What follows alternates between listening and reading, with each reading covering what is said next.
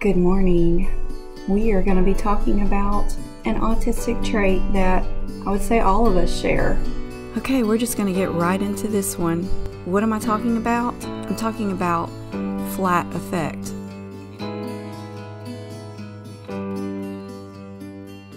It goes all the way back to childhood. So when we're very little, we are our natural selves. We don't know that we need to mask or be anything other than what we are. And the older we get, we recognize other people act differently than we do, and we want to fit in. So we try to hide that flat affect that comes so natural to us. And even as an adult, even more for me. Now that I'm aware of it, I'm trying not to so much. But when I come home from work and my husband and son are constantly asking me, "What? Why are you mad? What's wrong with you? Why are you mad?"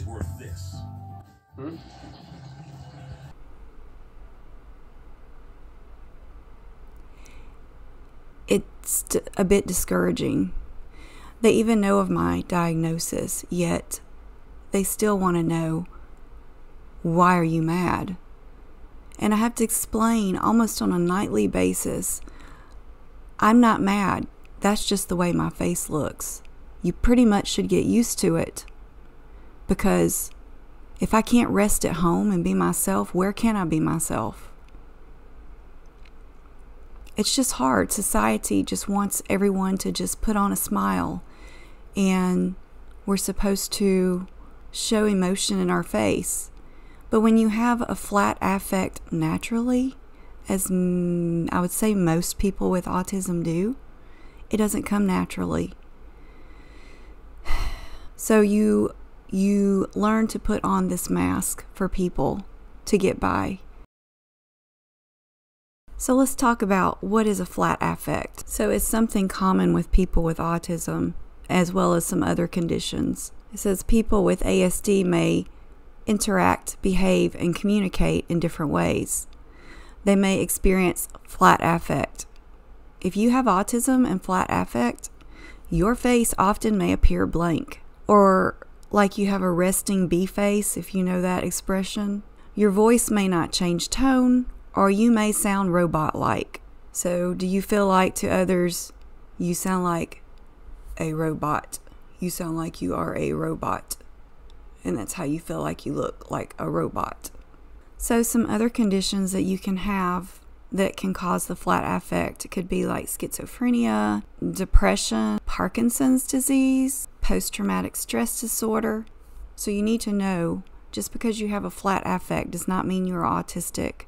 There is more that goes into the equation of being diagnosed with autism than just a flat affect. You go down there and like and subscribe to my channel.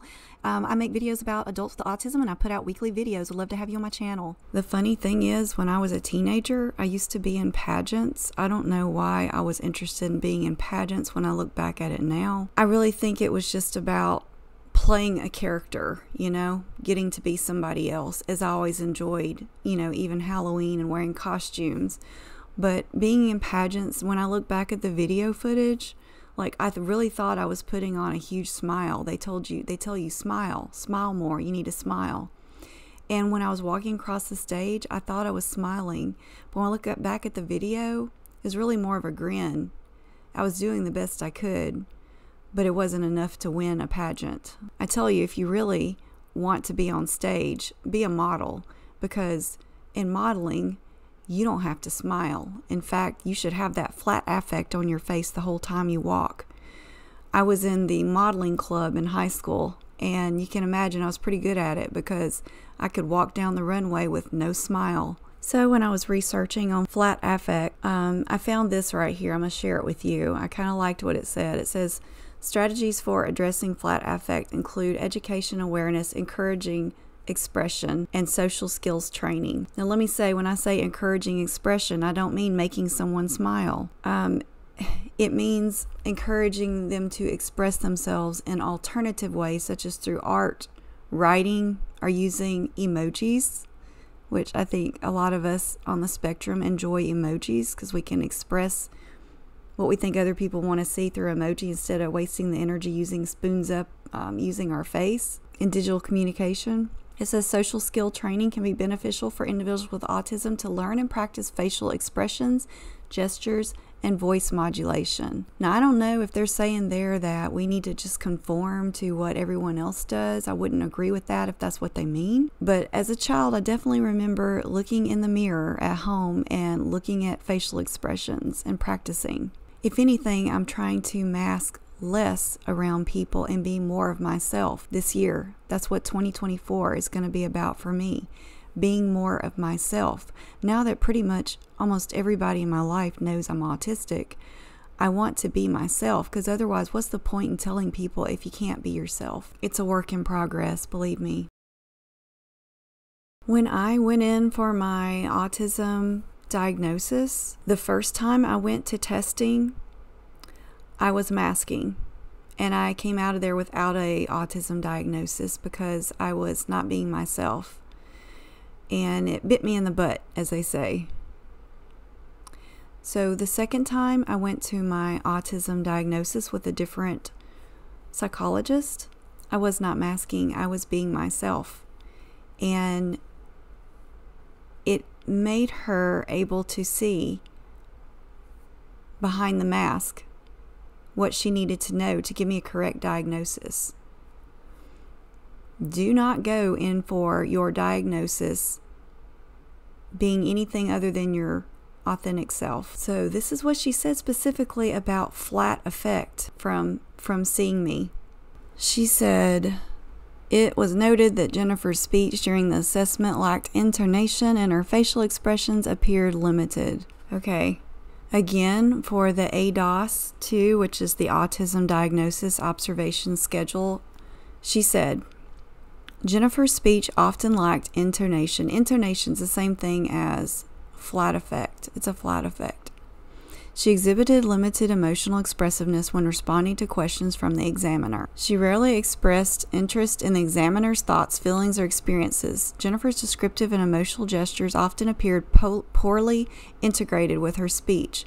I sat there frozen.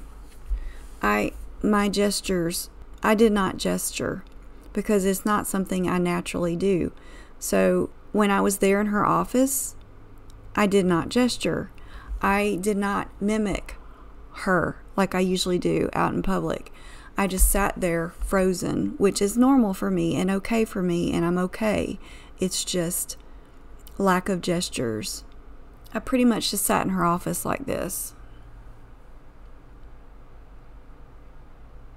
She did say, however, my reactions were often socially awkward or negative. Isn't that the story of my life? Social awkwardness. Check, check, check, check. I know you understand, and I'm grateful for that. So I want to hear your comments on this one. I want to hear how you relate to this. I want to hear about what you think about flat affect and lack of gesturing. So comment down below, because I love, love, love getting your comments, and I will respond to all of them. If you are thinking about a submission for our art collab coming up, I need to get those by Friday. So I would love to get those. I've already gotten a few, but I'd like to add a few more. So if you have an interest in art, you'd like to share that with our community, you can send me an image of your art, an audio file of you talking about it, or you can send me a video clip of you talking about it in less than 3 minutes or less if you can, and a JPEG image if you want to be in the thumbnail. But yeah, I hope to see more of you there, or send those to my email. I'll put that down in the description of this video also. Thanks for watching. We'll see you next time. Bye.